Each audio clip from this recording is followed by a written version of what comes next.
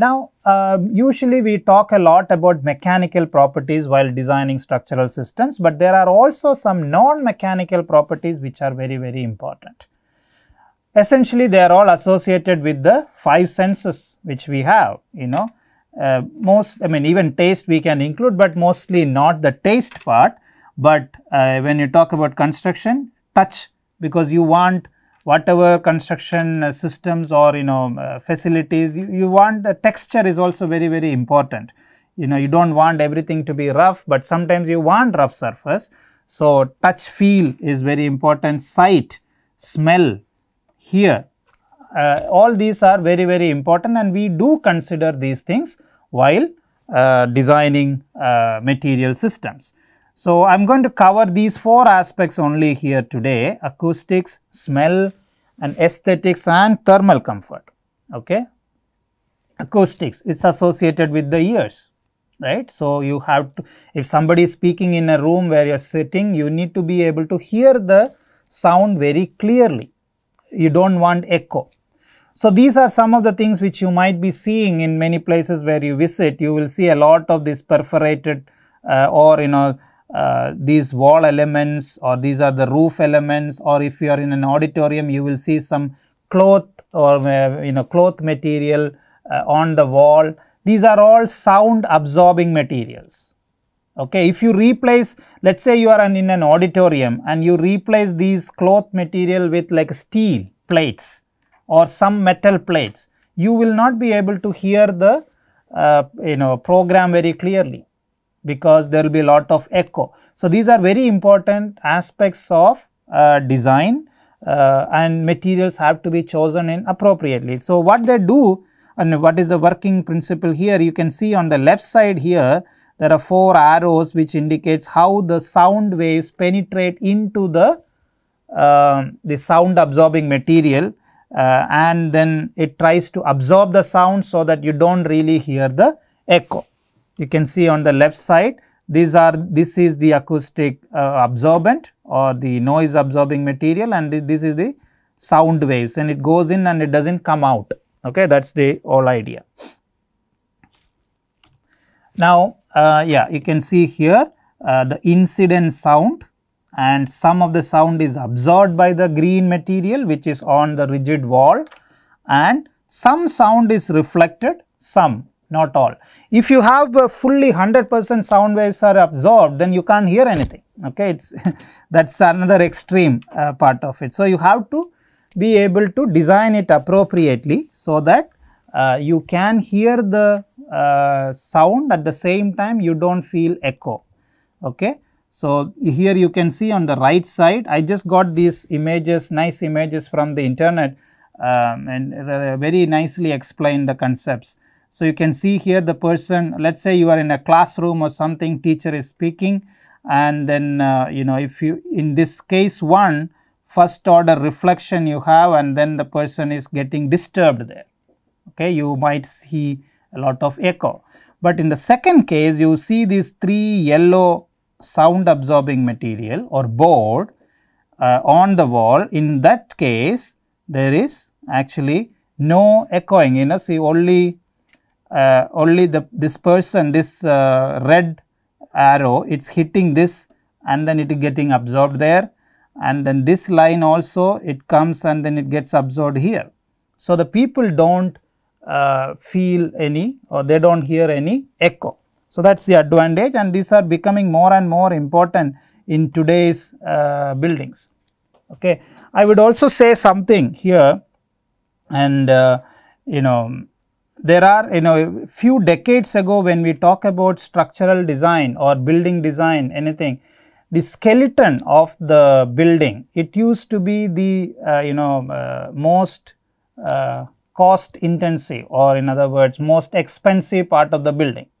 Okay. The construction as such, like the brickwork or the columns and beams, slabs, etc., that used to be accounting for 90% of the cost. But as time passed, we started adding heating, cooling systems or air conditioning systems, paint, interior design, and many other features when electric fittings.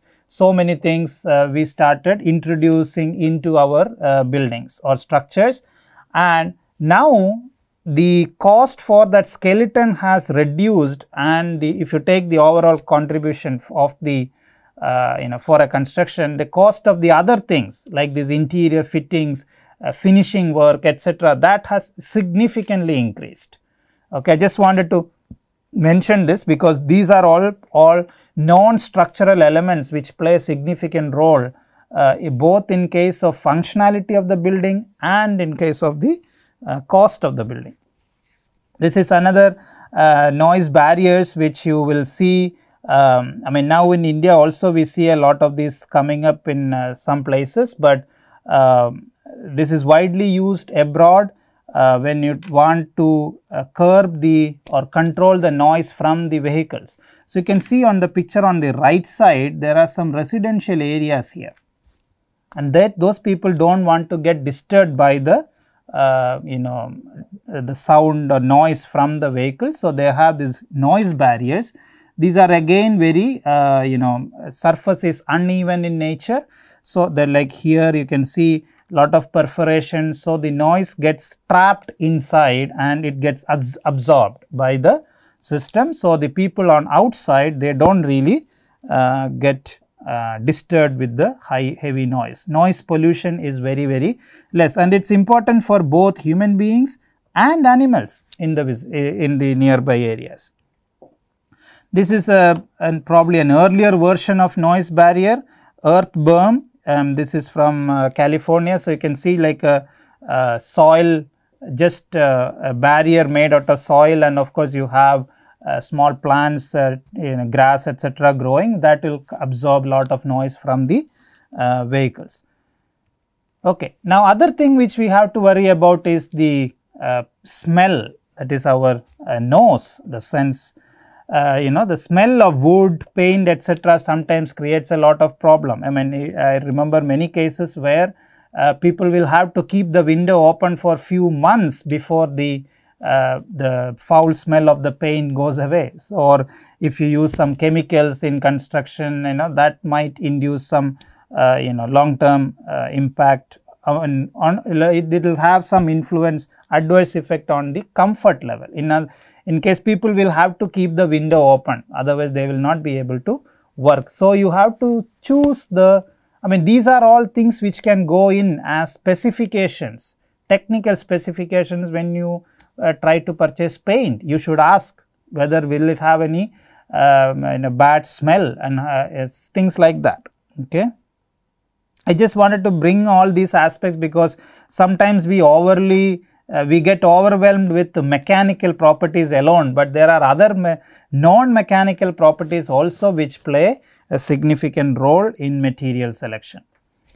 Other thing is aesthetics, and nothing more to talk about this except the fact that we must remember functionality when we talk about aesthetics. Okay, so functionality is very important. Aesthetics should not affect the functionality of the structure or whatever facility we are building, but this aesthetic is definitely dependent on person to person. Something which I like, you may not like. I might like red color, you might not like the red color. So, it is all person to person, architect to architect, this will change. But there are different factors which we can consider while designing the structure. Okay. Now, other parameter is thermal conductivity.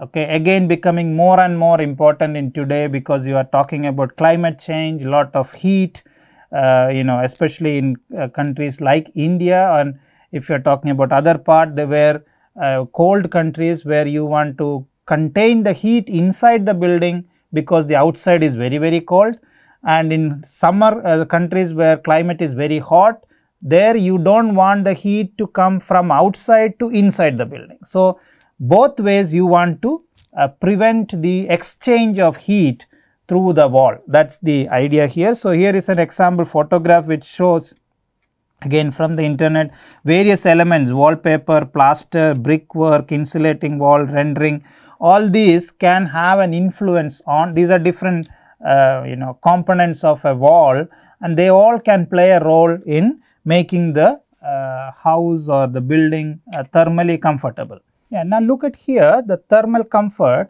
So, thermal conductivity is the rate at which the heat is transferred by conduction through a unit cross section area of the material when a temperature gradient x is perpendicular to the area. So, here you can see on the left side there is a sketch which shows two materials with thermal conductivity K1 and K2, and the temperature or T1 is higher than T2, T1 is higher than T2. Okay, let us say assume like that. So, if the conductivity is high, then you will have faster movement of the heat from one side to the other. So, you want to keep it low, you want to keep it low. Okay. So, here are some example materials at the bottom. You can see I am just going to take this example of brick, where you have one with a lot of open space inside.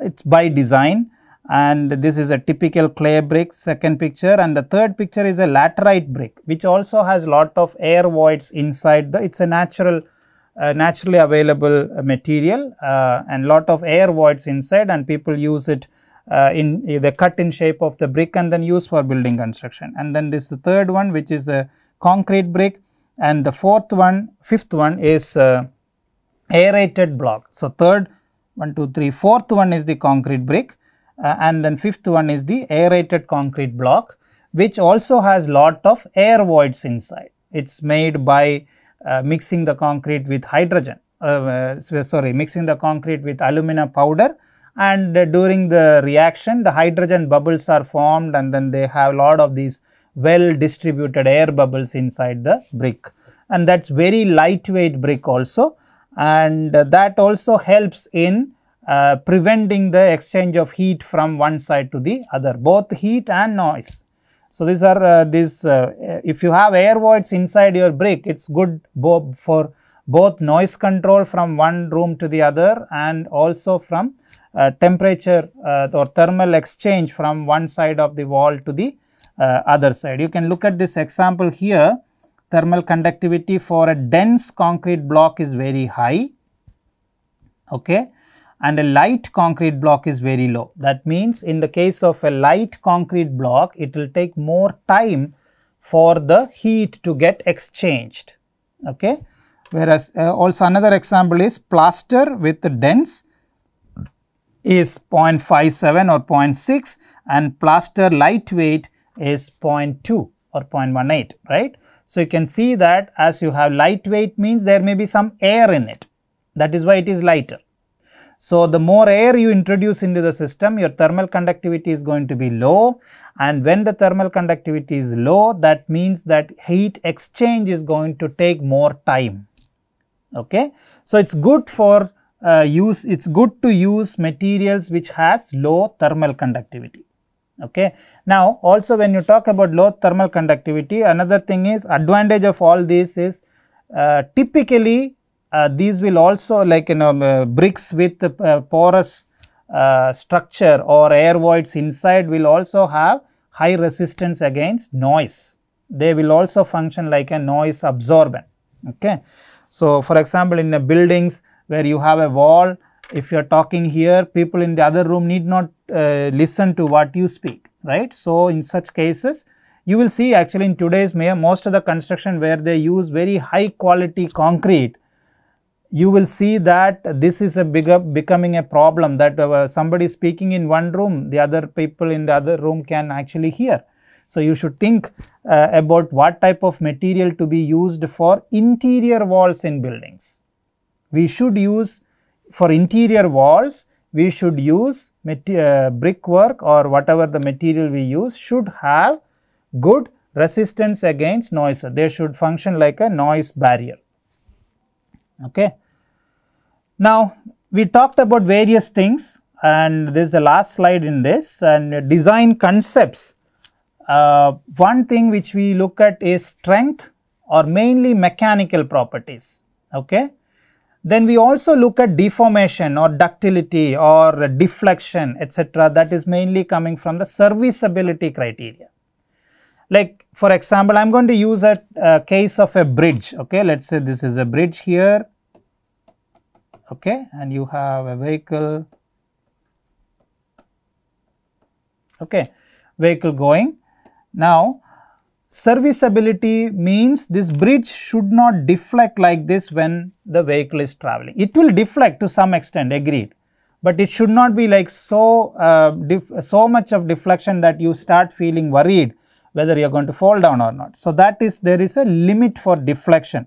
So, those are again looked at through the mechanical properties, but it has mainly the serviceability characteristics or criteria. Then there is a third one, which is durability, which is gaining more and more popularity nowadays because we want our structures to last very long.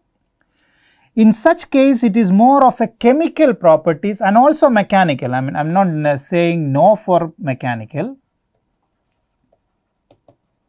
Mechanical plus chemical properties are important. For example, one area where I focus mainly is corrosion or deterioration of concrete structures, where corrosion is essentially an electrochemical mechanism, right. So, we look at the interaction between the steel and concrete in a particular environment, whether steel will corrode or not. So, there is essentially an electrochemical feature which we are looking at. So, I can change the chemistry of the steel and chemistry of the concrete so that I can have durable structure. So, it is essentially service life based design or durability based design. We look at, if you want a structure to last for 100 years, you will see what type of concrete will give you 100 years, what type of steel will give you 100 years, like the steel concrete combination will give you 100 years of life. Or if you want the structure to be built only for 20 years of life, you can decide it accordingly. You do not need to then use a material which will really last for 100 years. So, these are all the concepts. So, you have, while you designing something, you should know what is the service life required, how long you want the structure to last, and then you select your materials accordingly. Then sustainability is again another thing where durability is very important, but also you have to look at availability of the material and what about the carbon footprint. There are many aspects which